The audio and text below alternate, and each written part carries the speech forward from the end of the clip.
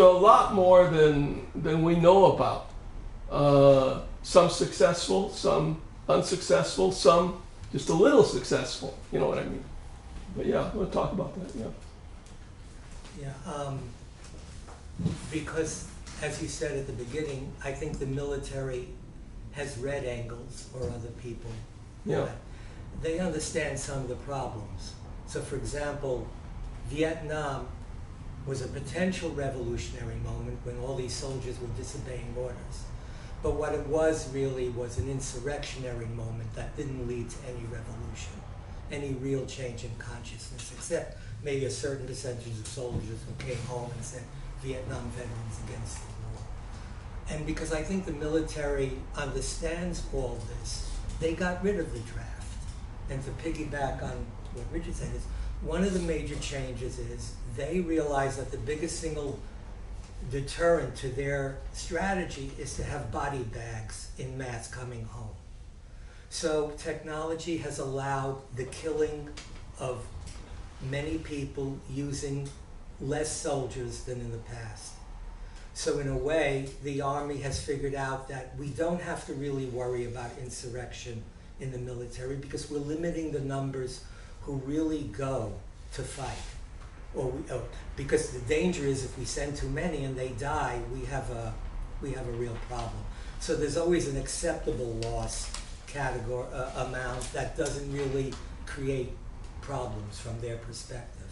So I think technology has enabled them to circumvent that whole issue of any revolutionary potential that might exist within the military by simply making it themselves less dependent on bodies, human bodies, to perform the tasks. Yeah, I'm 292% convinced that one reason why the draft ended was because the military saw this as something negatively affecting them. Right? They didn't want it, you know. I mean, they could always say, well, look at all the draft resistance. The American public doesn't want it, you know. But really, it was they that don't want it. And the same way in the ruling class in general, you'll find a consensus against the draft. I mean, the draft would be hard to introduce today, especially a universal draft. Right. You know, I agree, you know. One has to get around that in the current situation. Well, it's ironic, too, that they understood that within their context, I wouldn't use the word revolutionary like this, but within their context, it was the middle class that represented a larger revolutionary threat, because the working class goes in because it's poor, it needs some of the benefits. Some go in because they have that nationalist belief, but most, it's an economic necessity. Mm-hmm. So in some sense, until you're killed or wounded, you have some obligation to your employer. But the middle class created problems when whole swaths of students on campuses like Harvard, the Ivy League, refused to go, just outright. And the college I went to, nobody went who didn't want to go. Yep. And in the meantime, made lots of noise about why you shouldn't go.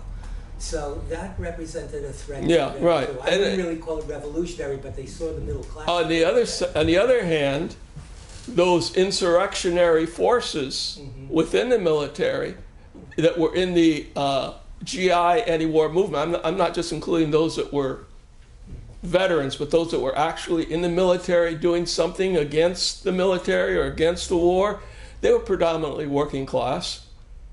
Well, that's who got drafted, maybe. Yes. That's who got drafted. Yeah. Yeah. I didn't mean to say that they were impossible to create it, but they saw this threat outside that. Okay. We still have 3 people who did not have a chance to have their questions. So in honor of your talk, I wrote a short little campfire song. I'm gonna lay down my sword and shield, but not for very long. Soon I will rise up strong, smite those who do me wrong. I'm gonna study war some more. Sun Tzu and Guy Debord, I'm gonna study war some more. So it can actually be like 99 bottles of beer in the wall. You can have Guy Debord's not only in there for the rhyme, but Machiavelli and Guy Debord, Friedrich Engels and Guy Debord. It's endless, and in fact, we could have an all-day Engels Military Institute seminar. For instance, I would like to talk about the Durruti columns in the Spanish Civil War, and did Durruti really waste gas trying to blow up every Catholic church in Spain? Tactical questions like that. I would mention that the Israeli Defense Force has been studying the thought of the anarcho-Marxist Gilles Deleuze. I mean, there's just endless theoreticians and practitioners of revolutionary warfare. I mentioned Guy Debord. He developed a board game called Kriegspiel, and Warplay. from after Clausewitz, basically. And supply lines are incredibly important in this board game if you're going to win the war. So, thanks for your presentation. Okay. Thanks for your poll. Yeah. Okay. Yeah, Two more. Yeah, I had an experience when I was 20. I joined the reserves, the Army Reserves, and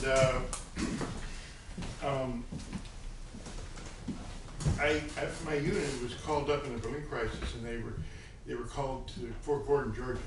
When I arrived, I was one of the younger military people in our unit. They're mostly around 23, 25, a lot of them. They had already served their basic training, and then they were just in the unit. They had to stay in the unit and go to meetings and stuff. Anyway, they got called away from their families and jobs for this call-up. And when I got there,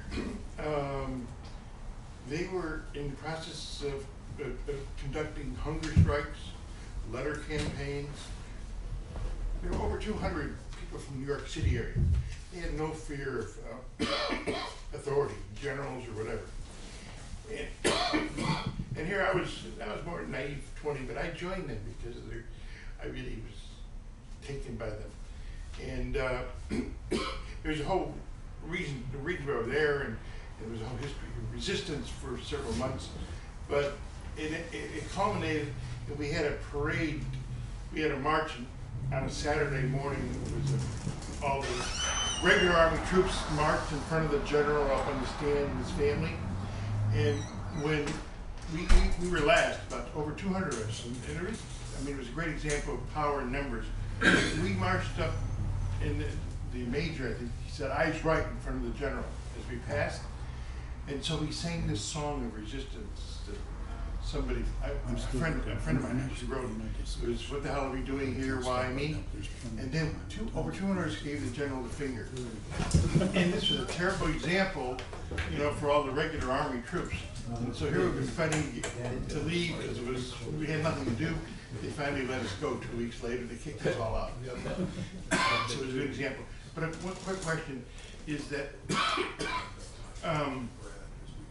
if you believe in the right to bear arms and the Second Amendment, and you also when I think of militias, I think of white supremacists and neo-Nazis, and they're being armed. I don't know too many leftists that are armed. According to Engels, should I be armed? Yes. Okay. There are leftist groups that are armed. Was John Brown? What's the name of the group? John Brown? I forget what the full name is. If you want to consider them leftist, the Liberal Gun Club in Oakland. The Red Rifles, the Pink Pistols. Really? All leftist groups.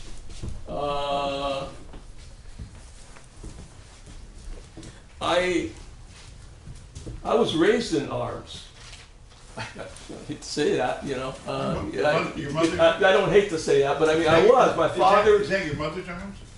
Well, that's why I would hate to say it. You might confuse it. But my father was very heavy into guns. He went hunting a lot, target practice. There were always at least 3 or 4 guns in my house. I learned how to shoot by the time I was 12. Shoot how to rifle. He gave me a rifle by the time I was 15. I used to go hunting and all that. I even have a weapon now. But I mean, I just regard that as, I don't think about it. I'm not a gun nut, or I'm not phobic against guns. You know, I just think guns are guns. It depends on how you use them.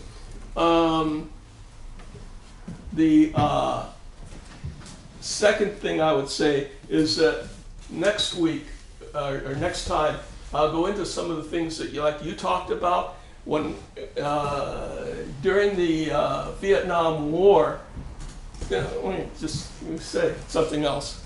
I was socialized very much from the time I was about 10 years old, actually about 8 years old, 7 years old, looking back at little pictures that I found of myself when I was 7, 8 years old.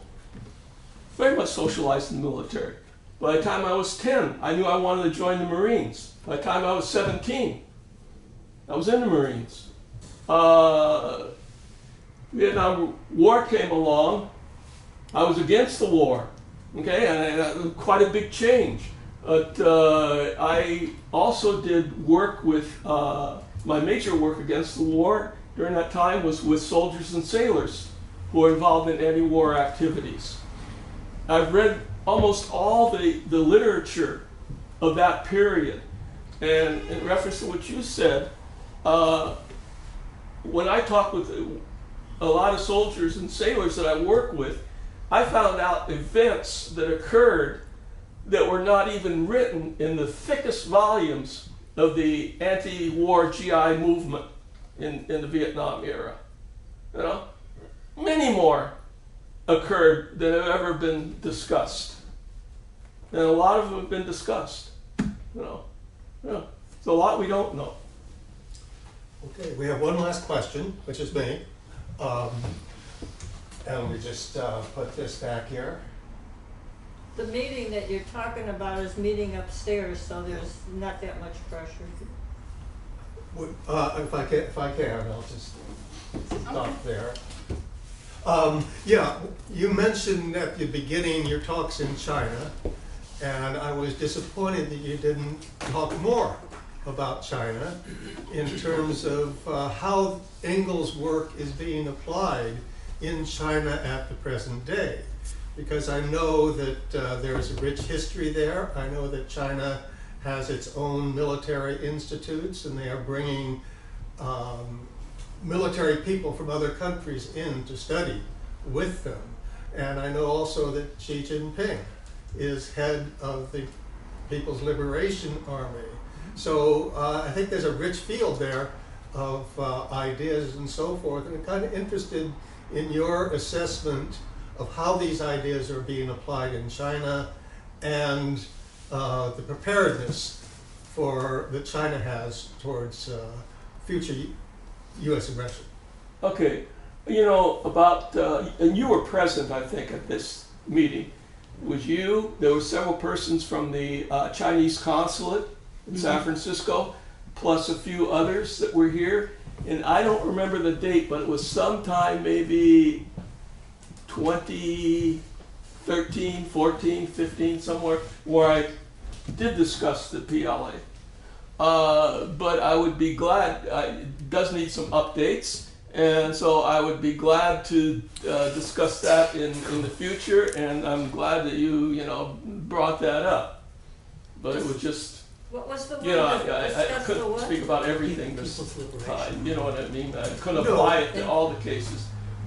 Right, but in view of the importance of this in terms of, what the U.S. is doing, I mean, both China and Russia support the duly elected president of Venezuela, for example. Mm-hmm. So I'm just saying, I would like, and maybe we can schedule for another talk specifically on China and the military. Yeah, I could go into that a lot more, but yeah. Yeah, mm-hmm. Yeah, so I'd be very interested in your thoughts. Okay. We have 2 minutes left. Good. I did, for those who didn't know about this, the highlight of my, quote, military, socialist military career was in 2014 when I was invited to the Chinese Academy of Military Science. And some of you were here when I gave the report back on it. And I said that was one of the greatest experiences in my life to go there and speak, which I talked about the decline and demise of the Soviet Army from the late 70s to 1991, and with a lot of implications for China. But so, is it Jerry? Yeah. About 2 or 3 months ago, I said something, maybe it's on the Sun, I forget, and you said something about, the question was, what's scientific socialism or something like that, which I a lot of times like to prefer over Marxism because, Marx is a person, very important. Anyway, and so what I'd like to say today, thank you, Al, is for me, this is one good example of all the Sunday mornings we've done for a year or two of what I would call some research, scientific research, thorough, relatively, in relative terms, read more of Engels than anybody I know, and then presented his arguments in a way. And I think one of the problems anybody has in a good presentation is almost every sentence, or maybe say every paragraph, has something in there that you could unpack and turn into a whole other half an hour presentation. And he's done that 20 or 30 times, and he keeps saying, I either wrote about that 5, 6, or 7 lectures ago, or I'm happy to do it in a couple of months. So I'm just saying, when I'm saying thank you, I'm saying when you read Marx, say you read Kaplan, whatever, or Engels, or whoever, so a proper historical materialist, dialectical materialist type, you're reading what we're talking about, the science of doing this. And I feel like Al comes about as close as you can get till we ever get that. And I really appreciate it because it's a training. It's raising the bar. We're raising the bar to where if we really want to have a revolution, if we really want to dump these guys that have all this money, experience, blah, blah, blah, and the bourgeoisie, military, and everything else, we have to be, ultimately, thousands, if not millions of us, have to be better at this shit than they are. We need to end. We have to be better than they are. The standard's very high. Go for it. Good luck. I don't think it's going to happen Shit happens. to a big army that will build. I trust the working class to build whatever it needs. I don't actually. All right.